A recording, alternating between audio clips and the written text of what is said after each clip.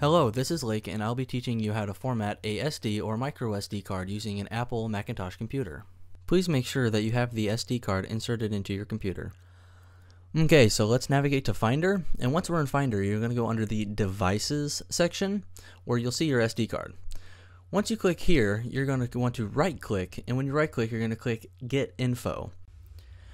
Now we're going to check the file format of the SD card.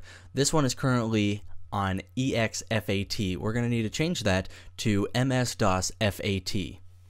So now we can close out of this window. What we're going to do is we're going to go over to the Spotlight tool in the taskbar. It's the little magnifying glass. Now we're going to type in Disk Utility and hit the Enter key. This will open up the Disk Utility application. Now we will navigate to the left side of the application. Right here we'll see the SD card. We're going to select this and head over to the right side where we have a couple options. We're going to click the Erase option. We're going to come down where it says Format. It's going to say MS-DOS FAT. This is the correct file format that we want to format the SD card to. Once this is selected, we can move down to the Name option to where you can give this device a name. I'm going to leave it as Untitled and move down to the Erase option. I'm going to click this. Once selected, it's going to ask you, are you sure you want to erase all the files on this disk? You can go ahead and click Erase.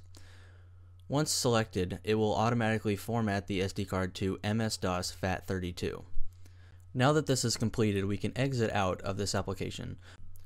Now we're going to navigate back to Finder, and we're going to make sure that the SD card has been formatted properly. We will once again select the SD card. Once selected, we will right-click and click Get Info. Once this pops up, you will notice it says MS-DOS FAT32. This indicates that it has been formatted properly. Now what we can do is we can close out of this window and we can eject the SD card.